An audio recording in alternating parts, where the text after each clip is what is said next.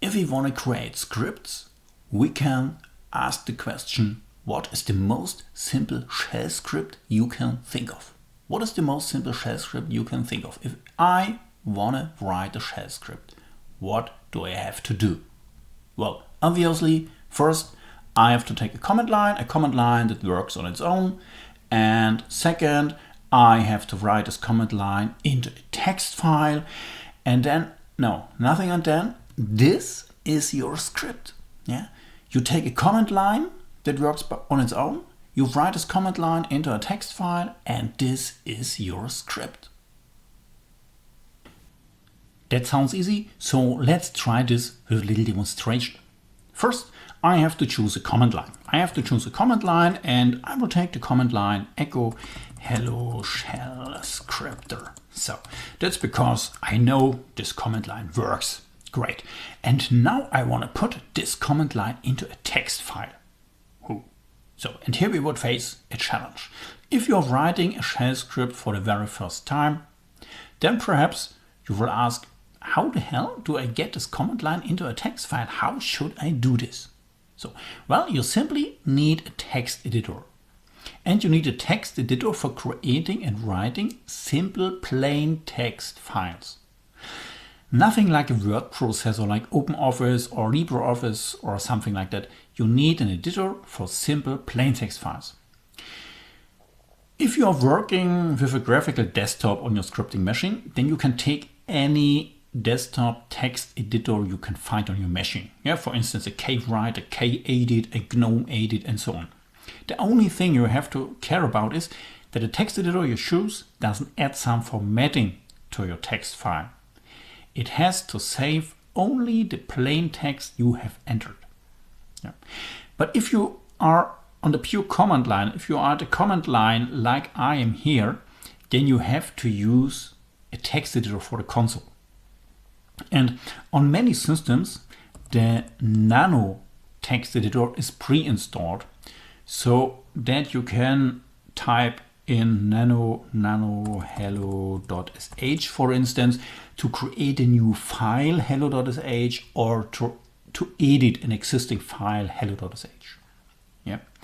And Nano is perhaps the most easiest choice for editing files if this is your first time editing files at a console. Yeah. Then the Nano is perhaps the most easiest choice. So I have my editor open. The Nano Editor gives me some help at the bottom of the screen. For instance, it gives me the information if I want to write out my file, if I want to save my file, I just have to enter Ctrl O for write out. If I want to exit the text editor, I just can hit Ctrl X to exit the text editor. I want to insert my command line into this text file, so I simply type in echo hello shell scripter. So, and voila, I have this line in my file. So now I want to save this file. I have to hit Ctrl O for printing out. I have to confirm the file name by just hitting enter. And now I want to exit the Nano text editor by just hitting Ctrl X for exit.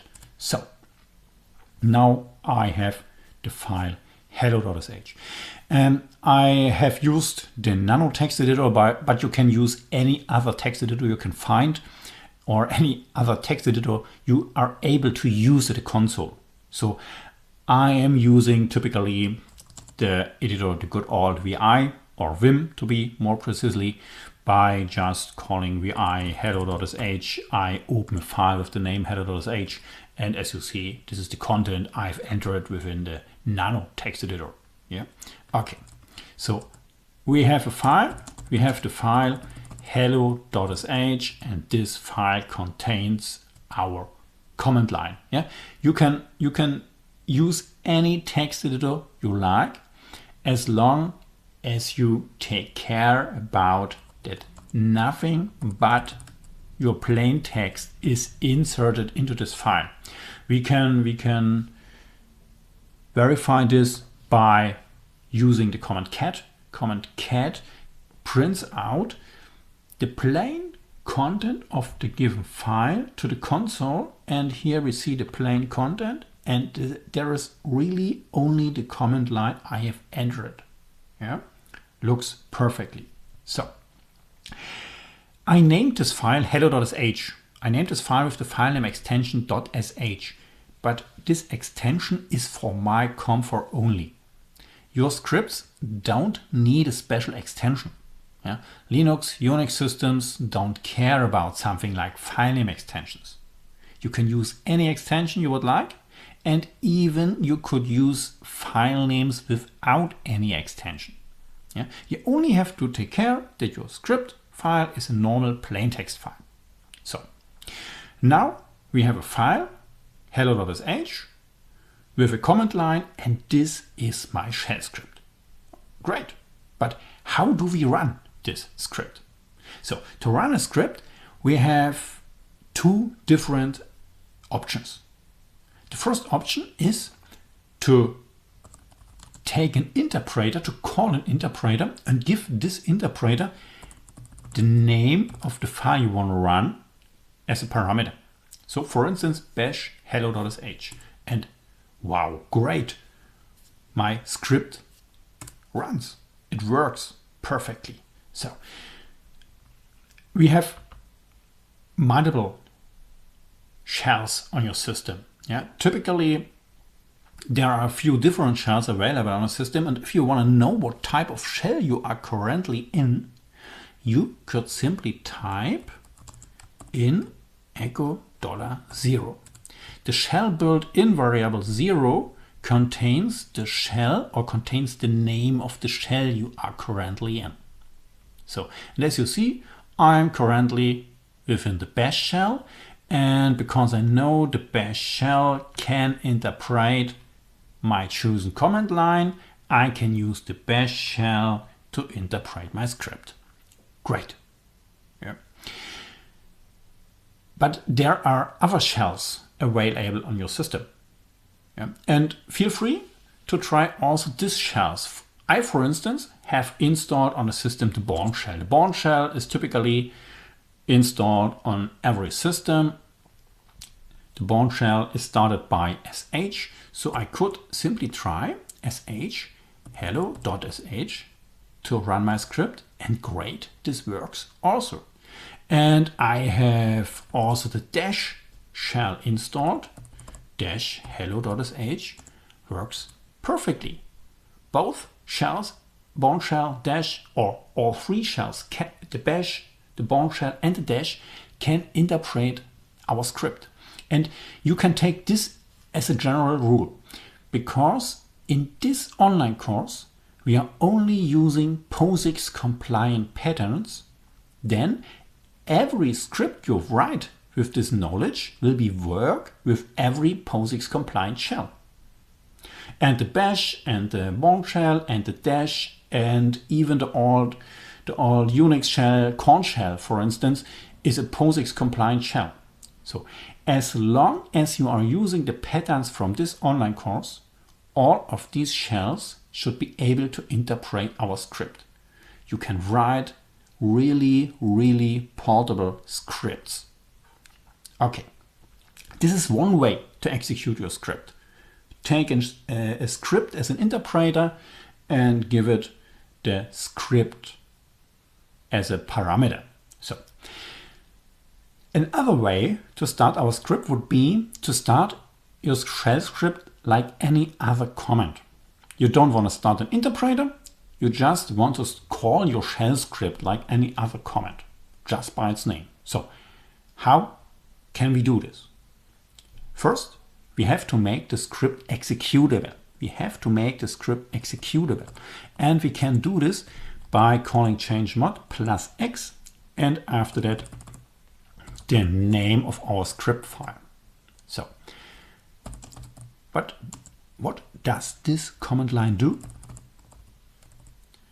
This command line sets the execute flags within the permission flags of this file.